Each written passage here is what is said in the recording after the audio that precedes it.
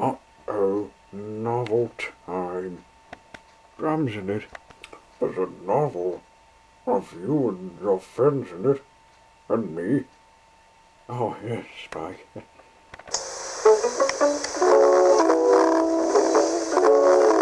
I'm a very friendly lion called Parsley. I am always very glad to see you wave. But please don't shout or speak to me too harshly, because I'm not particularly brave.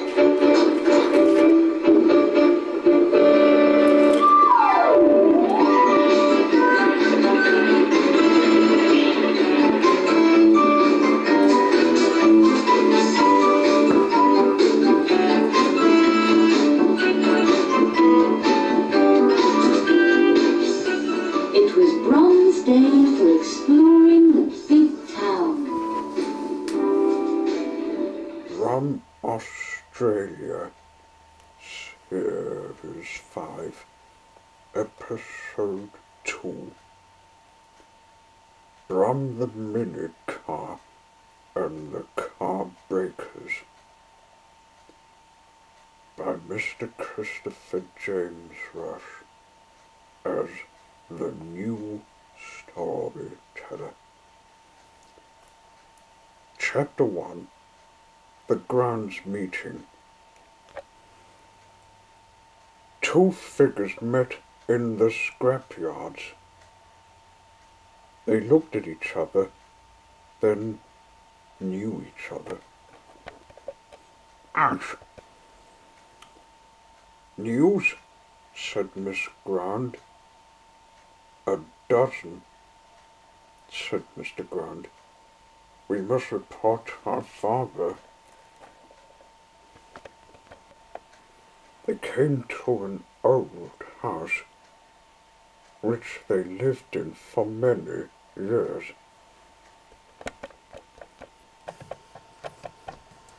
Their father was at the table. What have you got to say, Mr. Grand? Said their father. He was old and had poor health. I've been found out by the little yellow car. I just saw him heading to the Cotswold Motoring Museum just to buy something and head home to Tasmania.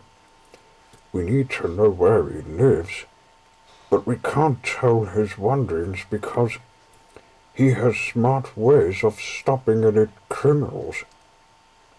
The father said when he finished speaking, "It's time you two should get him scrapped. He escaped my other two sons, who took him to the car breaker's yard. You may need to track him down and bring him to me.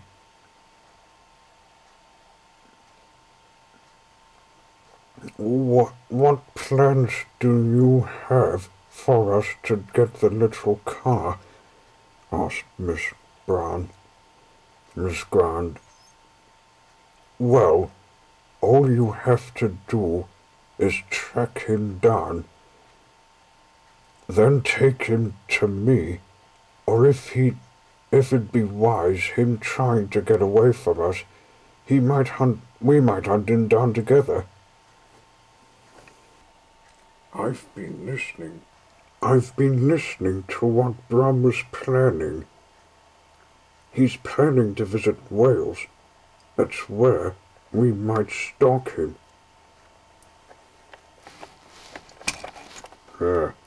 Let's hope that car will never exist. He has many things he did in life and has wanted to be a star on YouTube. Wait a minute. Dad, he's not alone. We've forgotten he's got this man named Captain Crook. So he's invited him to live in Tasmania. Well, we'll get him too. And this time, this island, whatever it is, will never run again.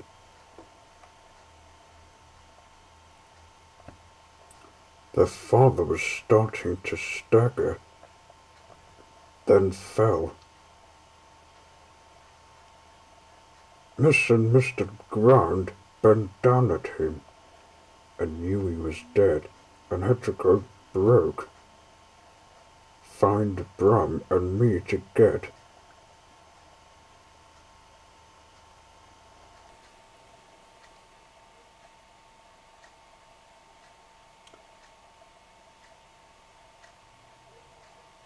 But they didn't know that I had been spying on them and knew they were planning a mindless way of invading Tasman Sodor, and decided to tell Brum what I heard. Your father is careless, Tech and Teddy, said me, out loud, and ran off before either of them would catch sight of me.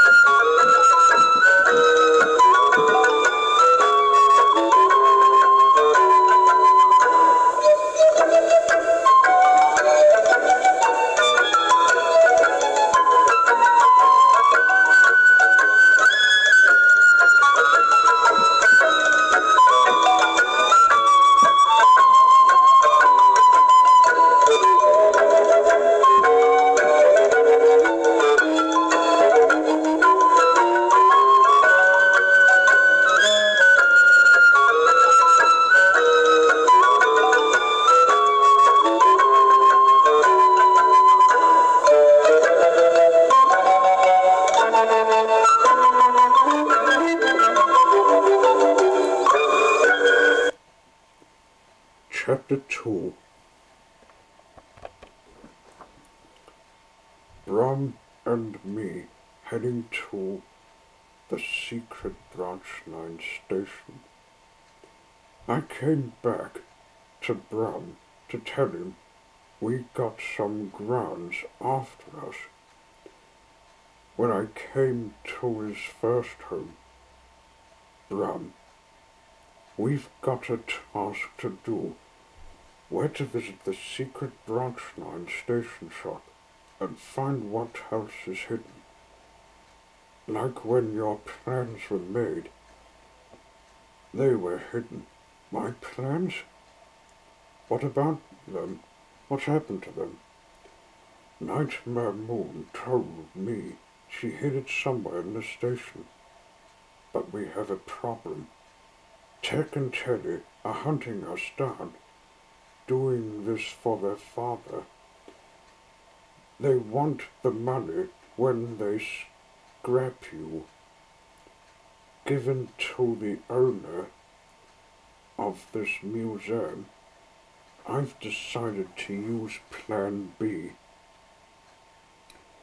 Where to move before they begin their hunt. Are you sure we can get them back? We just need to get them off our tail by leading them into the trap. Smelly and Jack did it to the other lumputs. What you're saying is you're wanting to do the same thing as them? I quite agree. We might plan a trick on them.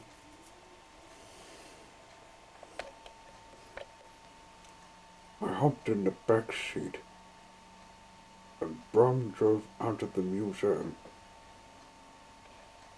It was just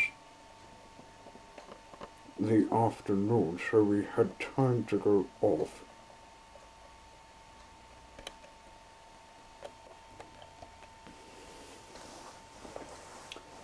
We drove on along a road to Wales. At first, we were alone, but we had to keep a lookout for stalkers. Mr. Grant has picked the scent of Brum's fume smell. Clearly, they seem to know where we're going. Brum and I were realizing that perhaps Plan B wasn't a good idea. We knew we needed them to not know what we're looking for.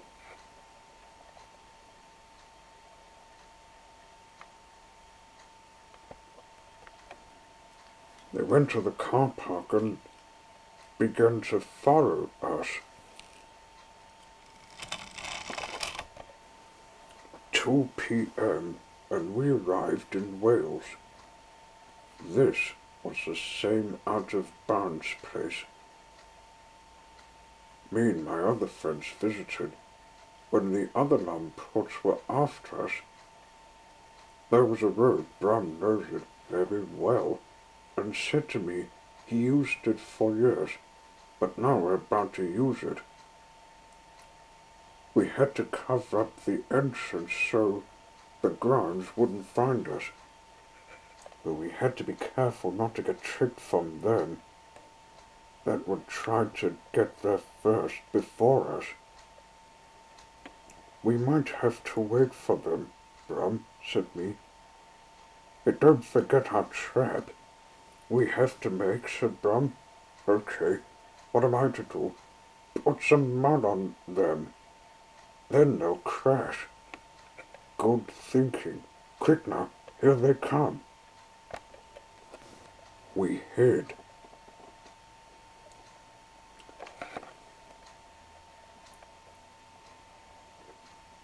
The grounds came up.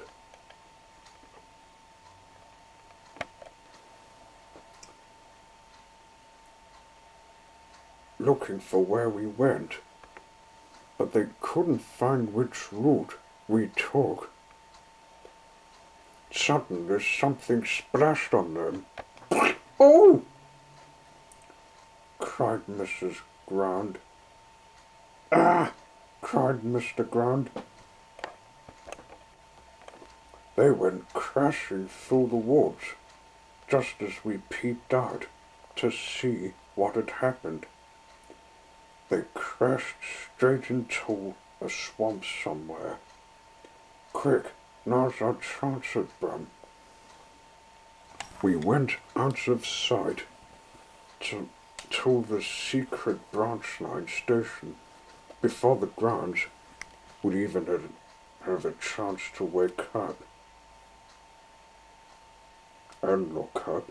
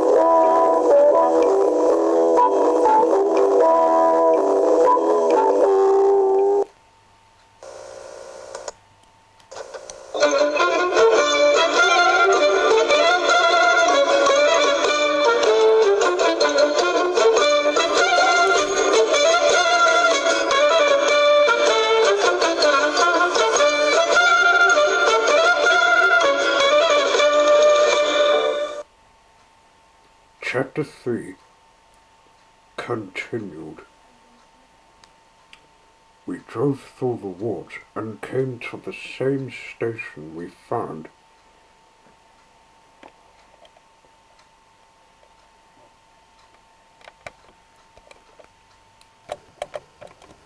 We had to find the plans. They were somewhere in the room. Brum was looking in the wall because he noticed a crack. "Sir, look," said Brum.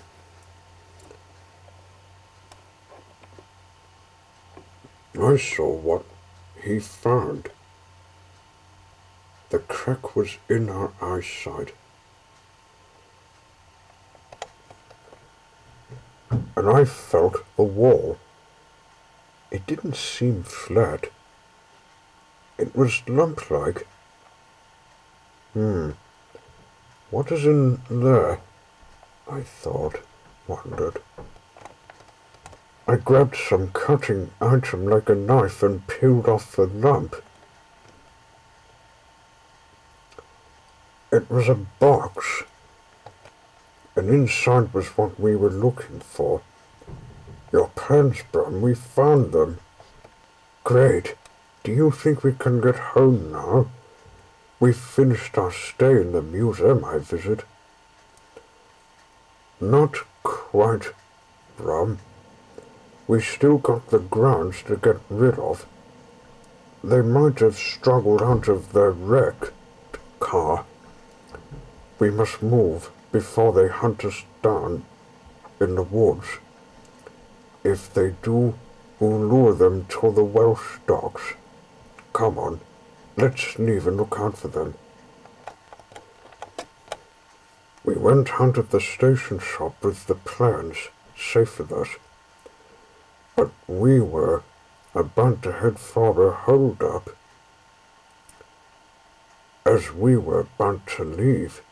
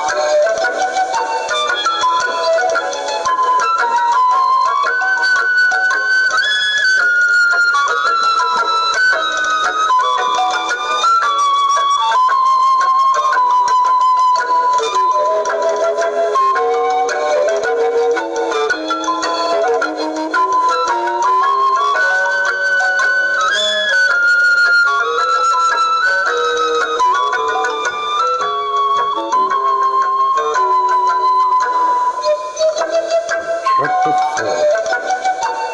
The Grand Happiness Outside the Woods in Wales.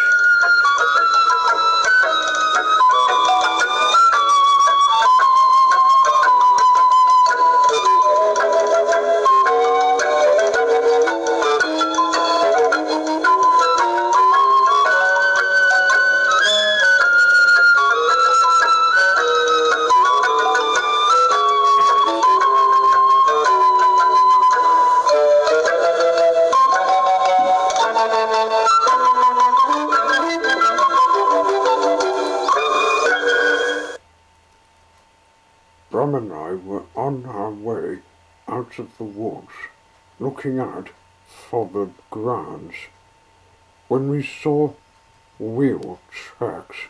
Looking and following them, we found the wrecked car.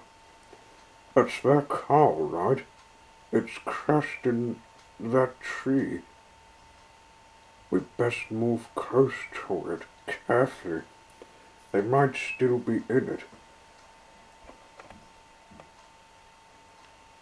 car, for a surprising reason, had a strong foul stench. If there was something which was bothering our smell, scent it was. What we could think of, the smell of blood. And when we looked in the car, it was empty. The grounds were not in it. One of them might have broken a tooth when the crash happened, said me. There was something that was interesting for us to see.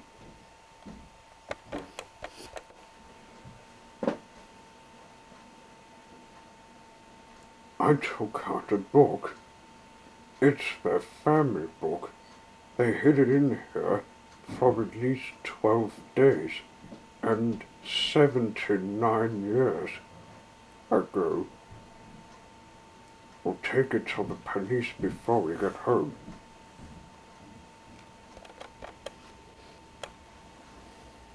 Brum saw a track made from the grounds. We were about to follow them, but thought better not to, because I suspected they were up to something of wanting us. We'll follow the tracks and keep quiet, said me. They might be outside. There's no need, said Brum. Look. We looked up and then started to get a panic. The grounds were waiting outside. There was no way to get past them. We had their book and Brum's plan. I remembered what I heard from them saying, meaning they would scrap Brum and hold me hostage. They would question me and I would be in trouble of getting closer to death when they would criminalize my home and murder me. That was a bad thought I wouldn't like to think up. Brum didn't like the thought either. We were trapped. There was no way of escape. Our situation was becoming desperate until Brum saw a hidden route through the other parts of the woods. There's a shortcut, sir. We can reach the main road when we use it. Good idea, Brum.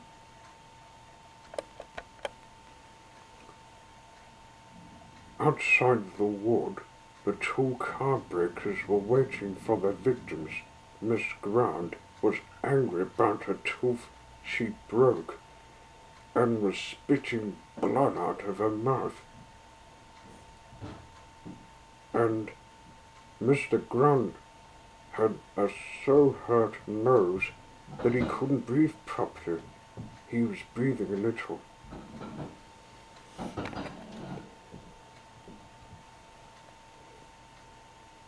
Those scoundrels will pay for what they did to us, said Miss Grant.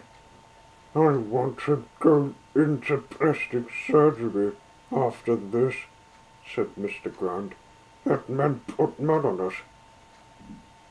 Worse happened to his nose. He broke a nose bone and would definitely get his skull restored when he goes into plastic surgery. Just wait till I crunch his face.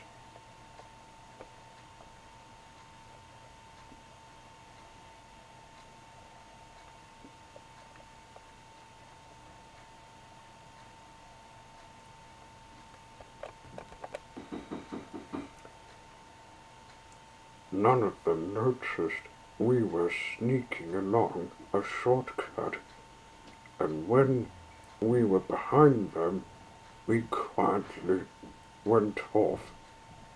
The noise of Brum driving away alerted the grounds, and looked up to see we had tricked them. "We better stalk them. They're getting away. Here, they'll never get away this time."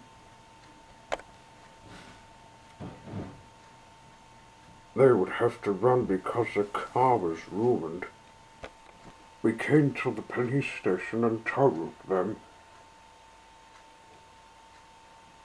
The policemen, who wondered what was going on, re-explained the grounds were after us, and to prove this case was true, I gave him their secret book. "We'll see what we can do with them," said the policeman. We drove off, and the grounds came into sight. When they stopped to catch their breath, the police caught them.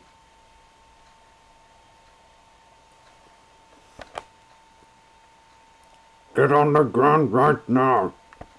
The grounds bickered whose fault it was about this plot. They did, and they knew their father wouldn't help them because he was dead.